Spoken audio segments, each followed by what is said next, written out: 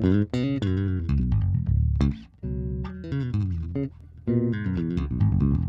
what's going on, everybody? I'm Daric Bennett, and on this channel we talk about everything bass related.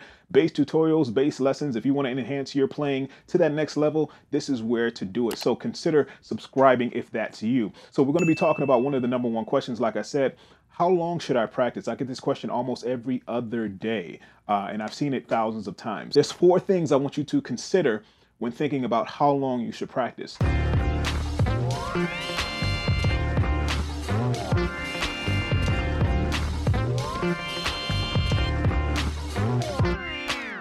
So we're not going to be doing too much playing today. I want to talk to you guys and make sure your mindset and your mind frame is the right way before you start practicing, because it can be so challenging once you hit that plateau, or if you don't know exactly what you should do when you're practicing, when you grab your bass and you sit down and you actually start the process of practicing. #1 is what you're practicing. Is it an exercise? Is it a scale? The level of difficulty of what you're practicing, because obviously the harder it is, the longer it should take you to be able to learn or get down in muscle memory. So if you're practicing something like a scale or something like that,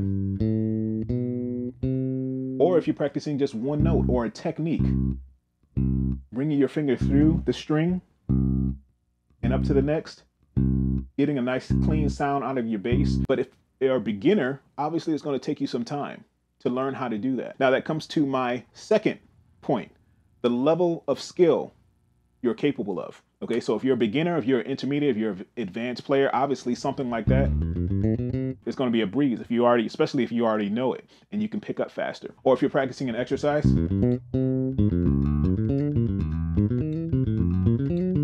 that's one of my exercises that we've done a long time ago. The arpeggios,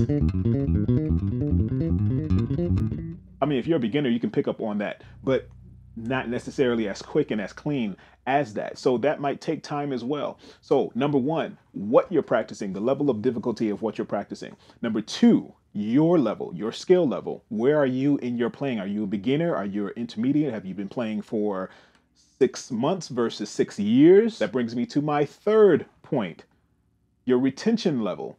Everybody's different, and everybody has different retention levels. Everybody has different memory levels. You know, you can pick up things faster than other people. I don't know if you ever seen somebody before that has this crazy photographic memory that they can recall anything back to you. So I've been fortunate enough to play with some amazing musicians in my early days of playing bass, and I've noticed that their retention level was through the roof.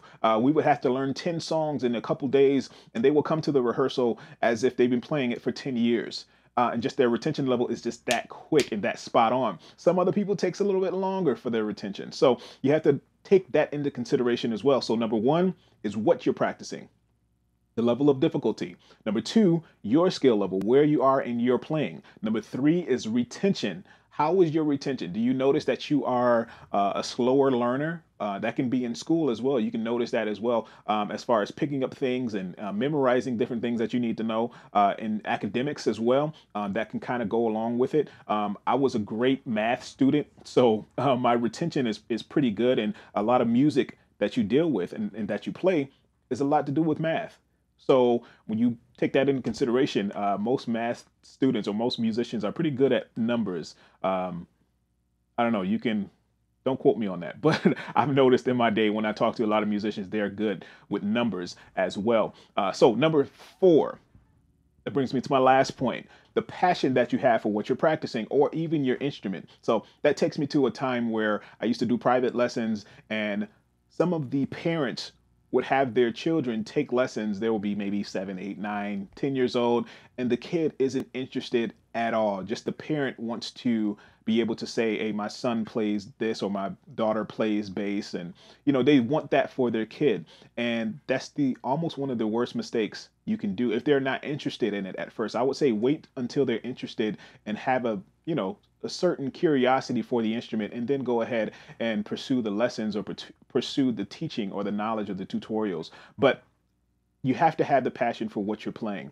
If you're playing something boring, or if you're practicing something boring or an exercise that's boring that you really don't find too fun at all, you will lose sight of it. You'll lose the momentum, you'll lose the energy for whatever you're doing. So I would say make sure that practice routine or whatever you're practicing is something that you like. That's why I try to create a lot of exercises around a lot of different riffs that I do or that are applicable to the song or song that I'm playing. So I can be able to create something that I can put inside of a song.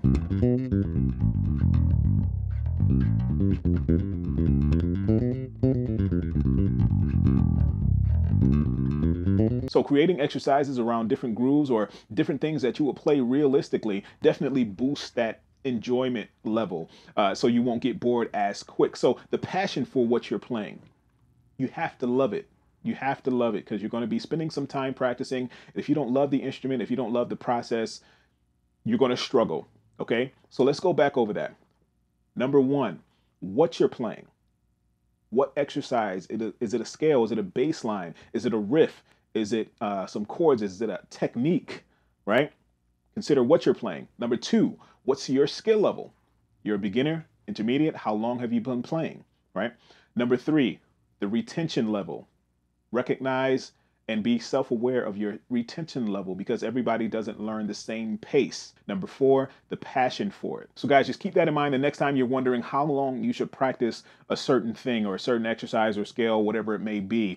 And one thing I wanted to add to that as well is when you're practicing a scale or an exercise, make sure you get it clean, clear, and precise. I say that after every single lesson. Clean, clear, and precise. I would not move on until I can get that one thing clean, clear, and precise, and you're not fumbling with it, and you're comfortable enough to play it several times to where you're not messing up. So if I'm playing that same, let's take that same exercise, the arpeggio, alternating between the minor and the major.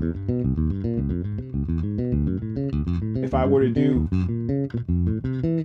do that and mess up, I want to go right back to the beginning and make sure I get it nice and clean.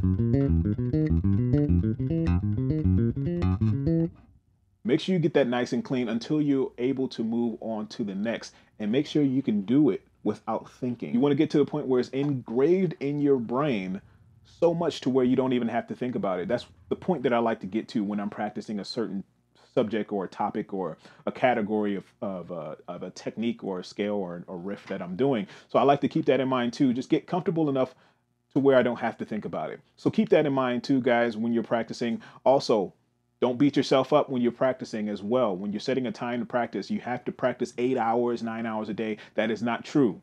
If you have a passion for it, obviously, of course, it's very easy to go 8, 9 hours. That's what I used to do all the time, sometimes still now to this day. 3, 4 hours, don't set a time limit. Just don't even set a clock. If you're pressed for time, understood, completely understood. Set 20 minutes aside, make sure it's practical practice, if that makes any sense. Make sure you're making that practice count, right? And you're playing things that's not redundant, that's going to make you grow. So we have tons of exercises here along with different ways to help you practice to make it count. Make sure your notes are coming out clean, clear, and precise. If you have any questions, you know what to do. I'll catch you guys in the next one. Peace.